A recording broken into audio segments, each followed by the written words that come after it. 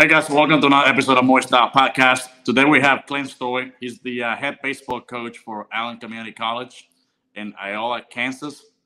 And I'm pretty excited to have him on because I know a lot of people think that junior college is not beneficial, and I really want people to know how beneficial starting at a junior college is, and obviously what it takes to play at a junior college level. So, Coach, I really appreciate you for being on today. How about we get started with you introducing yourself, and then we'll just jump in with the questions. I appreciate it. My name's Clint Stoy. I'm the head baseball coach at Allen Community College. This is my 9th season. I played junior college myself, and then I went to the University went to University of Southern Mississippi. I played on Team USA. Did not play professional baseball. Immediately went into scouting with the Chicago White Sox at 22 years old.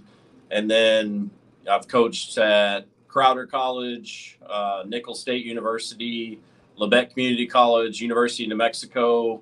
I won a national title at Iowa Western, and then I got the head coaching job here. So I appreciate you having me. No, awesome, man. So you've been there how long? You said 9 years? Yeah, this is my 9th season. It feels like about 2, but yeah. Right. Okay, well, so let's go ahead and get started. So, so what do you think right off the bat? What do you think is the benefit of starting off, playing at the junior college level? For me, there's several benefits, and again, I've been at Division I's and I've been at junior colleges. I've been at 3 Division I's and 5 or 6 junior colleges without counting off the top of my head. And so I've experienced both. So I'm not just talking out of one side of my mouth to try to benefit my program or advocate, I'm just speaking truth. So when I grew up, junior colleges were perceived as, you go to a junior college if you aren't smart enough to go to a 4-year school, or you're not good enough to go to a 4-year school. Right. That is absolutely not the case. So for us, I'll tell you this, my first 6 years before COVID hit, our team grade point average finished top 10 in the country every single year, of all junior colleges in the entire nation. So wow. That goes to show you, this fall we had a 3.41 team GPA, and 32 of our 37 guys had over a 3.0. Wow. So we get kids that have 29, 30 ACTs, and they come here for the smaller class environments. They come here for the ability to play right away. Mm-hmm. If you just were to count out how many guys in Division I baseball that are true freshmen play right away, it's less than 10% easily. And they redshirt, they do this, they don't get to actually play. Then you take, every kid's dream is to what? Play professional baseball, right? Right. So if you go to a 4-year school, you're not eligible for professional baseball till after your junior year, where if you go to a 2-year school, a community college or a junior college, you're eligible for the draft right after your first year. Mm-hmm. And then kids go to a junior college and they open up doors. So if they're a senior in high school and they have one low to mid-major Division I offer or whatever, then they go for 2 years to a junior college. They grow, they develop. Then they aren't closing any doors. As soon as you walk into that 4-year school, you're shutting that door. That's where you're at. You could, your freshman year, you could hit 1,000 home runs and throw 128 miles an hour. You're not going to get drafted because you can't. It's against the rules. And so for me, there's several benefits with playing time, smaller class sizes, cost effectiveness of it. Our school is a little under $11,000 for books, tuition, fees, room, and board without a scholarship for the entire year. So I think where a lot of it gets mistook is people still have the perception that community colleges and junior colleges are for misfits, are for renegades, are for, I'm not going to lie. It's not very glamorous to sit around the country club table and tell your friends that my son is committed and signing to Allen Community College versus he's going to the University of Oklahoma or wherever, you name it, university, right, to pay $25,000 a year to probably redshirt and then get gone. right. You know, you look at how many kids are on the roster to start at major universities, and then they have to by rule cut it down. So 15 to 20 kids are getting told you're not here anymore. So at our level, I don't cut. So if a kid, disciplinary reasons or whatever the case may be, I don't cut them. Like, they may not get a big piece of the pie as the next guy, but we play 35 guys get some sort of playing time every single year. And there's proof. You know, go to njca.org and look up our stats.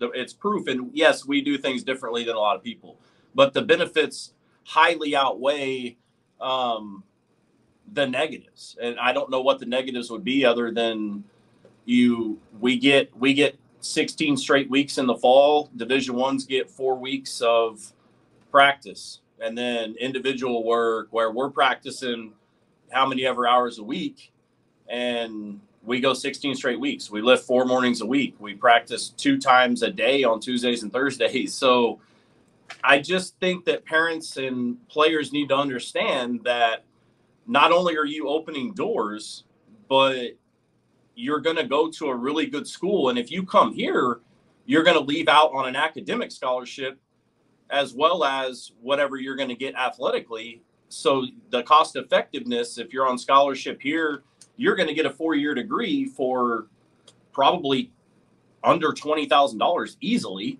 Right. And last time I checked, sitting in an employment room with HR, they're not going to say, oh, this guy's got a business degree from Oklahoma State University. Wow. Right.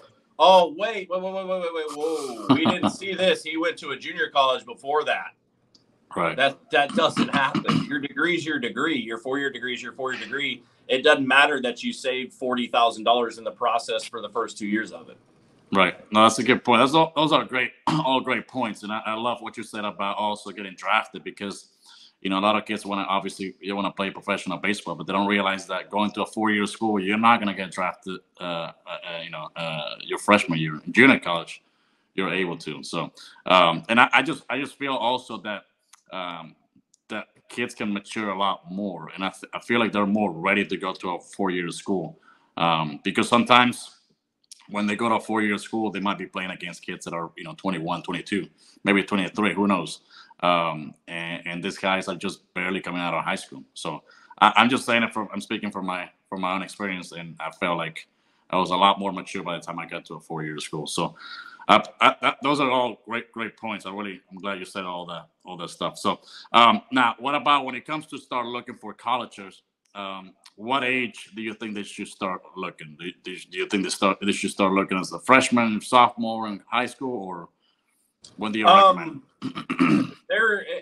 I think that there are recruiting services that are very beneficial, and probably an unpopular opinion, but unpopular to, I'll just tell you this. If you're starting your junior year, I'm okay with it. If you want to start reaching out. Before that, if you're paying money to go to camps, if you're paying money to get on recruiting services and websites and all of that, you are absolutely wasting your money. Mm-hmm. So if you were playing on a select team and going to East Cobb and getting seen there and doing the perfect game circuit, I honestly don't think it's a negative as a freshman or a sophomore to go get your metrics taken and have your own profile created on like Prep Baseball Report. Right. I don't think that that's a negative at all. That's a highly utilized recruiting tool. And I know from firsthand experience, having, been around them and done things for them and knowing people that work for them, that they do things absolutely the right way. And it's not a money grab. A lot of these services that you're going to run into, if you're going to a camp at the University as a freshman, I don't see it. I don't. You're going to get found out in other ways if you're that good to commit as a freshman, and probably about 50% of the kids, and I'm spitballing, that commit as true freshmen get dumped by the time they're a senior. Right. And they get told, we don't have the money that we thought we were going to have. You didn't develop how you thought. You're not going to play. Yada, yada, yada, yada. It's unfortunate. I have 2 of those guys on my club right now that were committed to one a Big 12 school, one an SEC school as freshmen, and one as a sophomore, and they're here. And they never showed up there. Wow. So I think if you want to go and get your metrics taken and develop a profile, I think Prep Baseball Report is outstanding.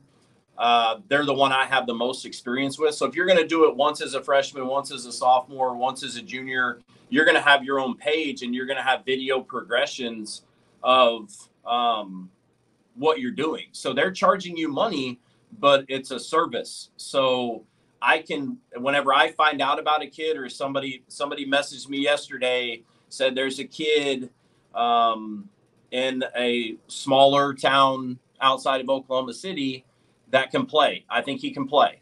And they Facebook Messenger me. So the first thing I do is I go to Prep Baseball Report, and then I go to Google, then I go to Twitter, then I go all sorts of social media, because I want to know everything about them, like most importantly, their ability right off. And then if they check the boxes, then I keep going. I oftentimes look for reasons not to recruit the kid, because that's a lot easier to vet them in that process. But I think at the beginning of your junior, like the summer before your junior year, I don't think that that's too soon. I think that that's really good timing. If you're going to go to a camp, showcase camp, to get your metrics, I think it needs to be very affordable. Right. So I think that if you do that as a freshman to get used to it, the pro style workout environment, it needs to be affordable. You don't need to be breaking the bank because you're not getting what you pay for. Right. So, right. Yeah. And I've had different opinions from different coaches, but it's kind of interesting what you said there about the metrics and all that stuff that you actually look at, because that's what I was going to ask, if you actually look at them or you don't really care for it. Because some coaches, they just want to see where you're at, not necessarily the metrics. But that's pretty good point. Also, I feel like a lot of parents, they want to go out there and spend a lot of money thinking that a Division I school is waiting for them out there, those showcases, and I don't think that's the case. So now, when it comes to reaching out to you, what would be the best way? I know you said that you would look at those metrics, but what would be the best way to reach out to you? Do you think it would be better to send you an email with a video, or just send you an email first, or show up to the school, or what would be the best way? The best way for us is we have to see you. Video's video. I understand that, but we host showcase camps for that exact reason. I get at least 10 to 15 emails a day from kids saying, I'm interested in your program. And it's all the same stock. I'm a leader. I'm a hard worker. I'm all of this stuff. And I'm like, okay, if I'm interested in your ability, I don't care about that. Because if I'm interested in your ability, and I think that you could be a fit for us athletically, then I'm going to look at your GPA. I'm going to call your coaches. I'm going to call anybody that might know you to find out if you are a hard worker, you are a leader, you are all these things that every single kid puts in their email. So I think the best thing for us is to be in front of us in a showcase environment to where we can see your metrics and your skills, because exit velo, arm velocity, running, all of those things are outstanding, but it doesn't mean that you're a good baseball player. Right. So we have to see your ability, and if the metrics line up to being able to develop, then we will then in turn go and see if you can play the game, because that's the most important piece of it. Mm-hmm. So how do you figure that out? Is it at the showcase at the camps that you guys have at the school, or is that how you figure out if they can play? Yeah, well, we have like 4 different showcases, and I think it's like $100 or something like that, and we give tangible evidence back to the kid. So if they want to take that and say, at Allen Community College's showcase, I was this, this, this, and this, and they want to email that out, they can do so, and I can easily verify it. We've actually, one year we took videos and created YouTube channels for every single kid, and that got to be a lot of work. But that's what we're trying to do, is if you're not a fit for us, it doesn't mean that you're not a fit somewhere else. So if you come to one of our showcases, then we're going to do what we can to try to help you to continue playing college baseball. And unfortunately, some kids just aren't good enough. And I will absolutely tell the kid or the parents that, hey, I don't foresee him playing college baseball. Right. No, I mean, that's pretty cool that you guys do that for the kids, because I mean, sometimes schools can get a little greedy, but I know it is a lot of work to edit all those videos, and because I edit a bunch of videos myself, and it takes a long time. So, but now when it comes to social media, I know you mentioned something about social media. You know, you look at their social media stuff. What's your recommendation for them? Because I'm pretty sure you look at the social media, and if you see something that's not appropriate, I don't know that you would want to go on with that kid. No. So, like I said, we do extensive research, and there has been times that we've seen a controversial tweet or Instagram post, or somebody retweeted something or liked something, and it's not good.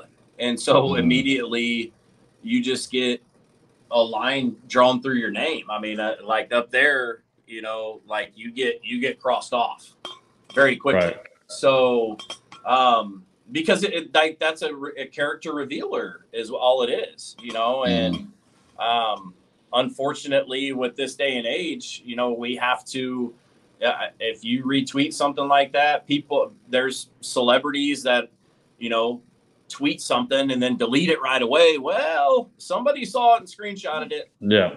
Because then they're going to get their likes and clicks because, you know, they caught you, you know. So I just think 95 to 99%. And by the way, anytime I give you statistics, those are absolute guesses, and I'm hoping it's within 5% of what I say. But the kids are clean. They understand. They have good families. They have parents that are fact checking them and making sure that they're not putting stupid stuff. But you will run into. It happened this fall. We were on a kid, and we found a couple tweets that were off the wall, and we just said, hey, listen, you know, we're going to go in a different direction because you don't align with how we align morally, is what I said. So that's where we were at. Right. Yeah, I ask you that because I want parents and kids out there to realize how important it is. Like, coaches will look at it, and obviously it's out there to the public, so they'll look at it. Now, what about when it comes to a 4-year school? So when do you know if they're ready for a 4-year school or if they're ready for a junior college? How do they make that decision? I think a lot of that is life will tell you. So if you're sitting there, your junior year, everyone is committing as freshmen and sophomores and some juniors. Rarely do kids commit their senior year. So if you're in the middle of your junior year and you haven't got a phone call from a 4-year school, and you're putting all your eggs and carrying around your Division I basket so you can look fantastic on social media and you care about what other people think, then keep carrying that basket around. And, you know, unfortunately, nowadays you could probably make quite a bit of money selling those eggs out of that basket. But if you have, life will tell you. So if you haven't gotten contacted by the schools that you're interested in and that you see yourself at, then you probably might want to listen to the other schools that are calling you instead of turning your nose up at them, because you're going to turn around and end up calling them at the end of your senior year because no Division I schools reached out to you. And by that time, the 2-year school is probably going to say, if it's our case, we're going to say, hey, yeah, appreciate it. The money that we had that we talked about, I don't have it anymore. So if you want to come, you can pay your own way. Yes, it's inexpensive. I understand that, but they've got to understand that life is going to tell you. Just be logical about it. You know, if you're getting calls from 2-year schools, like 4 2-year schools and no 4-year schools, chances are that's where your ability lies. Mm-hmm. And it will tell you, and you've got to be realistic.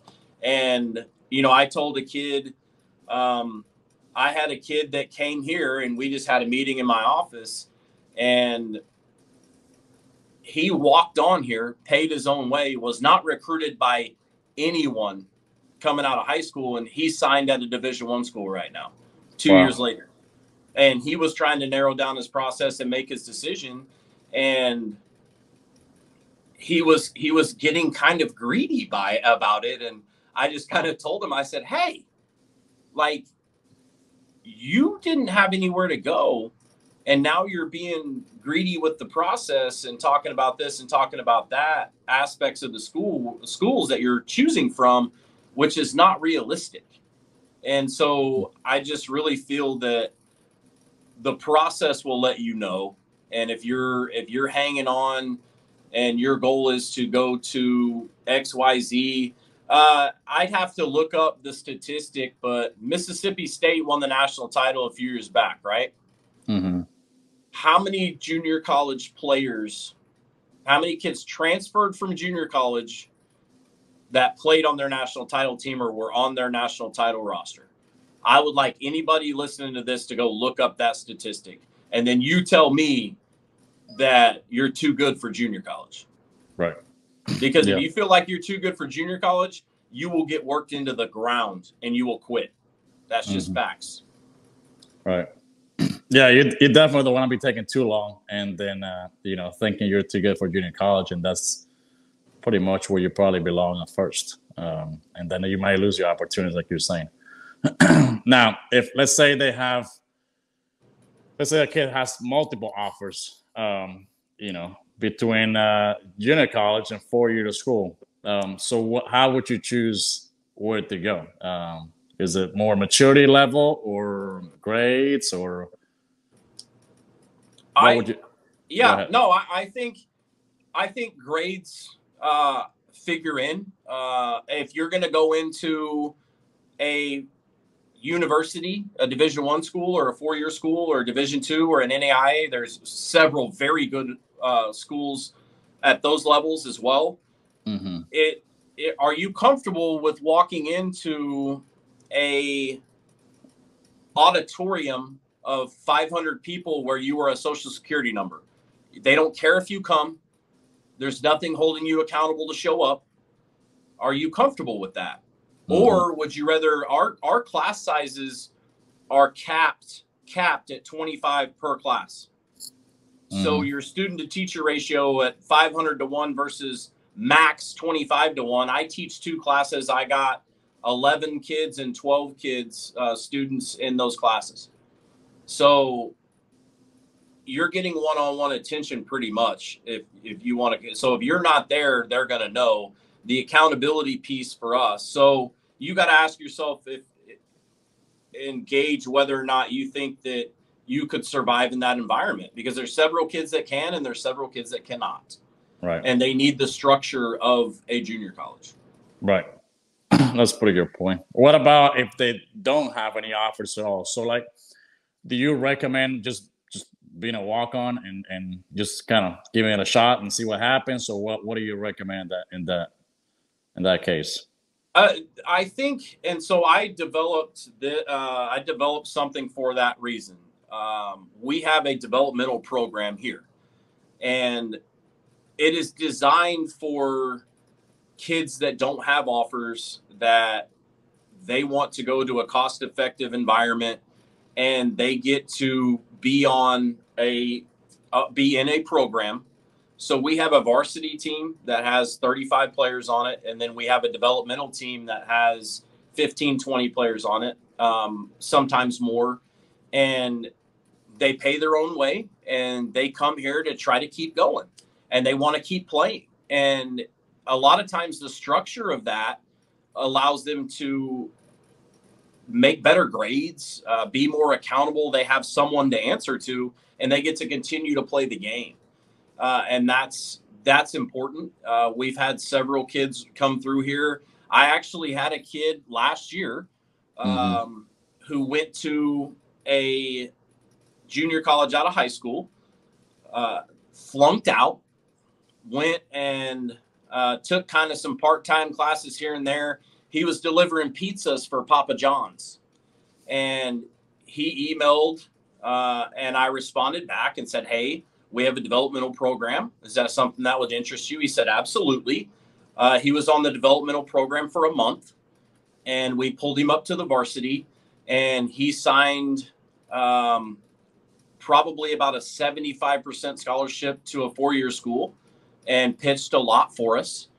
And all he wanted was to keep going, and he wanted another chance, and he wanted the structure, and he came in, and he's one of my favorite guys.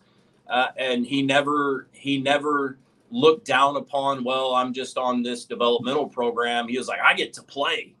And so that outlook allowed him to continue to develop, and he threw a lot of innings for us on our varsity, and he was good. Obviously, he signed, a very good scholarship to a 4-year school. That's pretty cool. So if any kid wants a chance to keep going, and say you only play for 2 years, number one, you get to keep playing. Number two, you have structure. Number three, your resume. You put that you were on a college baseball team for 2 years on your resume. And I think that kids lose sight of that, the value of that's a separator when people are looking at resumes. Is this kid went to and played baseball at a 2-year school. So there you go. So I think if you don't have any offers, find somewhere that has an opportunity for you that's cost effective. But let me just kind of want to be clear on this. So if they're on that development program, I mean, they're still a freshman, or it doesn't count towards their eligibility? It counts. So they play their own separate season. So we have 2 different programs and 2 different seasons. So they play a fewer amount of games, and they play against other teams. Like we play all 4-year schools developmental teams. So it does count as a year of eligibility, but there has been times where a kid has developed and has more ability, and I think in the future could be on our varsity program, then we will redshirt them in the spring. And then they start all over again 1 year later as a true freshman. But they can go from that development program to a 4-year school. Correct. And they do. Okay. No, that's cool. That's pretty awesome. Now, when it comes to being a successful player at the junior college level, what makes a successful college player, and then which will allow them to go to a 4-year school? I think a lot of people don't understand the schedule. Ours is very unique because we're able to be unique, and we have to separate ourselves from everyone else from the developmental side of it.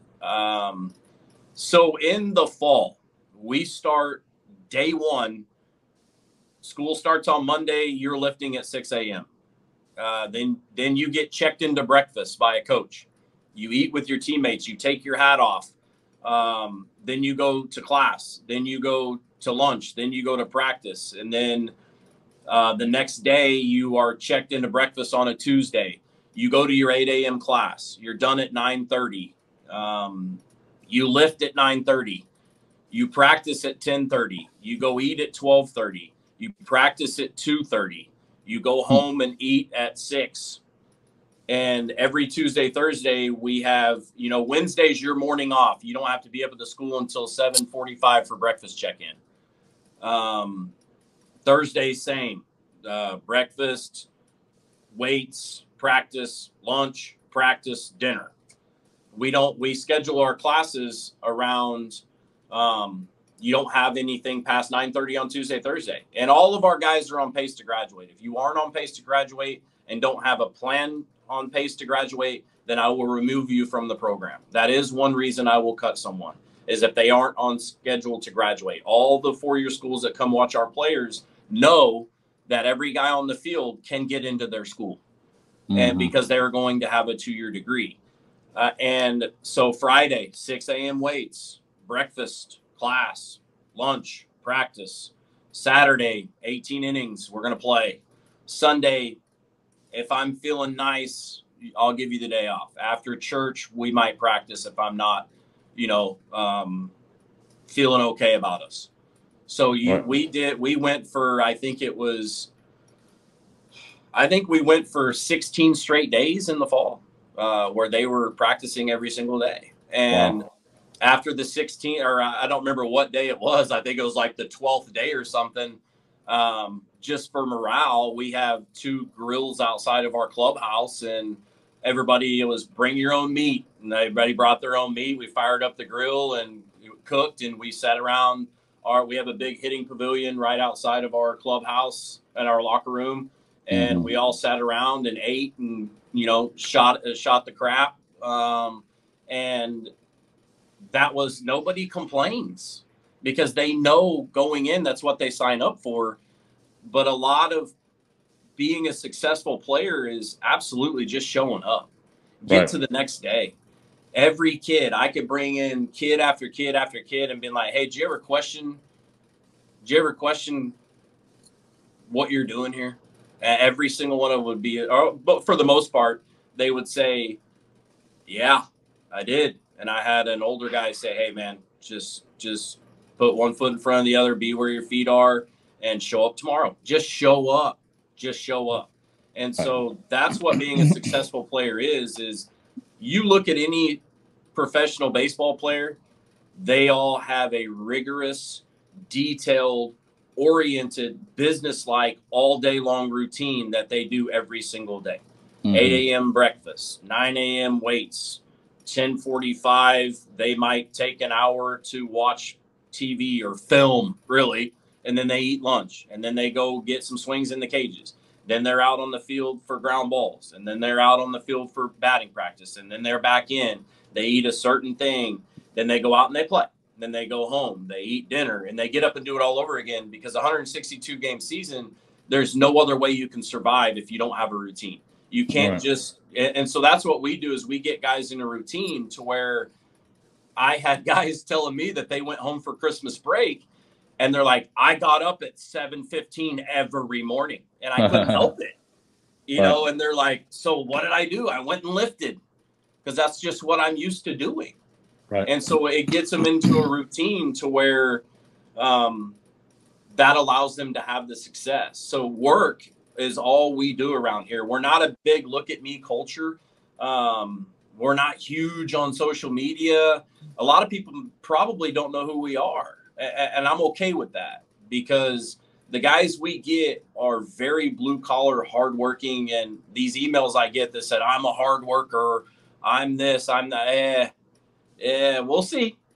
We'll see. It's easy to do this, but it's a lot harder to go and put in the work. Right.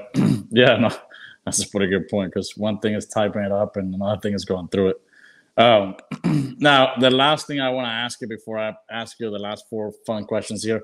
So what do you think, which you kind of somewhat answered already, what do you think, why do you think players, fail to finish school, I guess? Why do they quit? Because the reason why I ask you this, because I remember, and I always say this, because back when I was playing, I would come in the fall and you would get a lot of kids, and then come back in the spring. I'm like, where are these guys at? They don't come back. So why does that happen? Culture, structure, very, very well put. We had one kid not return out of all of them, out of the varsity and the developmental program. And we have a kid from Oklahoma that he kind of, hit the nail on the head. And it's right here. Like, I don't know if you can read that. Yeah. It's FERDA. Like, I mean, if you're for the boys, like for the boys, and you're about more than yourself and you do everything for the people around you, then that's the culture that's created. So it's a lot harder to quit when people are counting on you. And so regardless of the slice of the pie that these guys get, they know that their family and their teammates are counting on them. You go eat breakfast with somebody every day for 16 straight weeks and tell me that it's comfortable for you to say, hey, I think I'm going to quit. Right. You tell me that's comfortable because you've grown to count on that person. Number one, to sit right next to you and eat every morning and to converse with. You trust that person. So it's the culture and the structural side of things. And yes, we do things a lot different. But if you aren't for your teammates and for the brand and for your team, if you're not for the boys, like, you can quit. Go ahead. Right. Go on. Right. That's a pretty good point. It's hard to quit when you've been together for so long. I'm passionate about this stuff, man. Like, I am, because I don't care about wins and losses.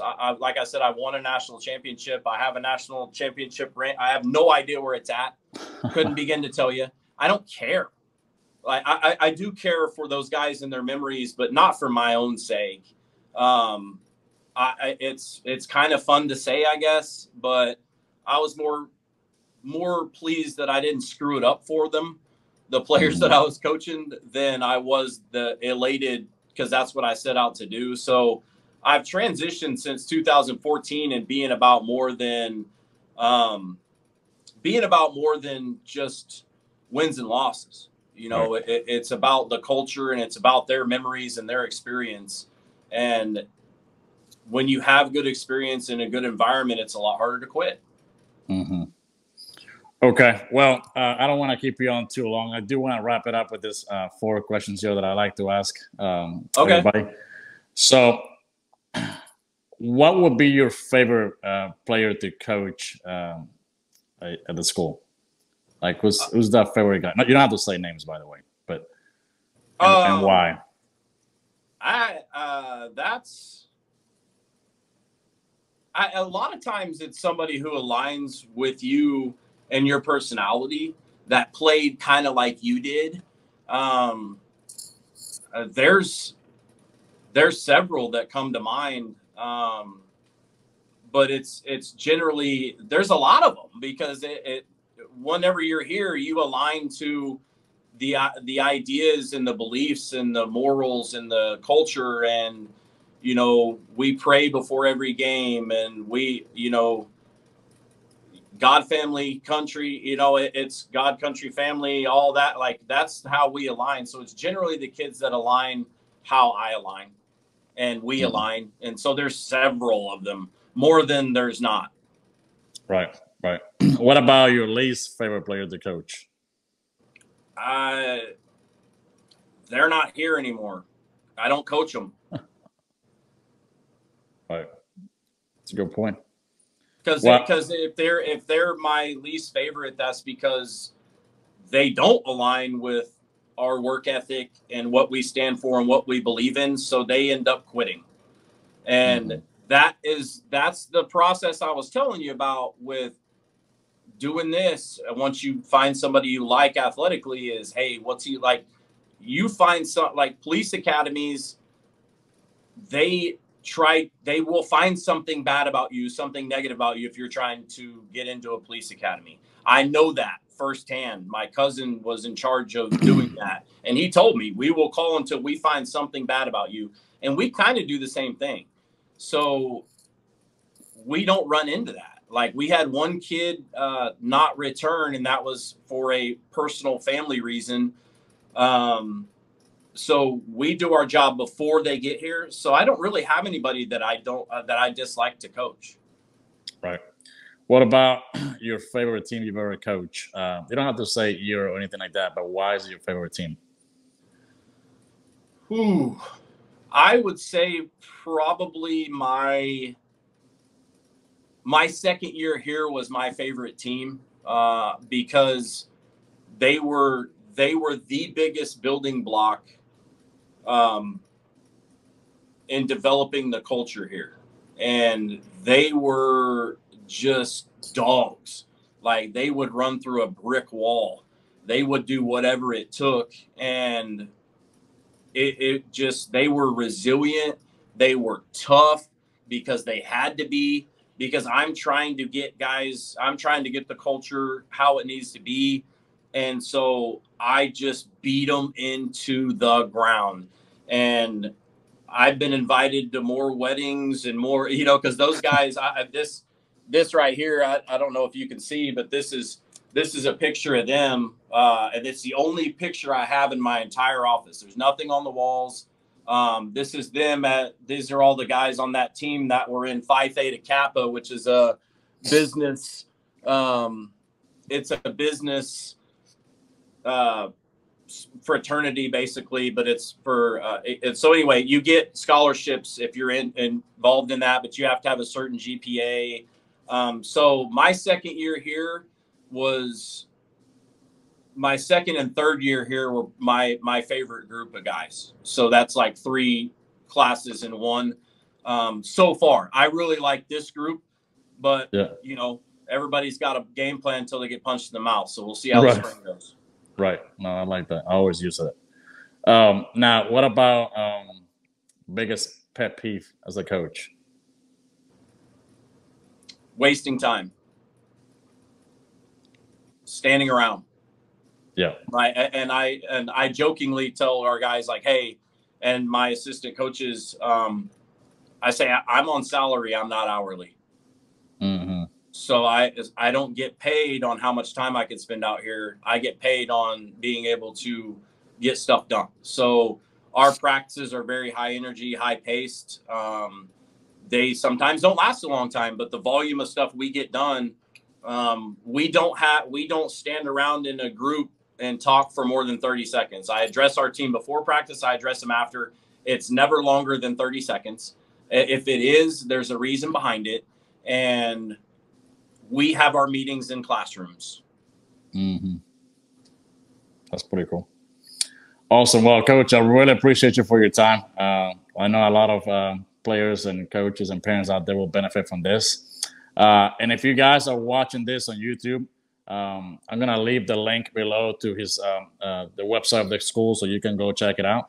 I highly recommend it. And please like, subscribe, give a thumbs up, and remember, keep it Moy Style. Hey guys, Moy Style Baseball here. If you're interested in having me come out to your city for a fielding camp or a hitting camp, or if you're in the Oklahoma area and you're looking for private lessons or group lessons, you can shoot me a text at 251-509-3815. You can also email me at moystyle33@gmail.com. Keep it Moy Style.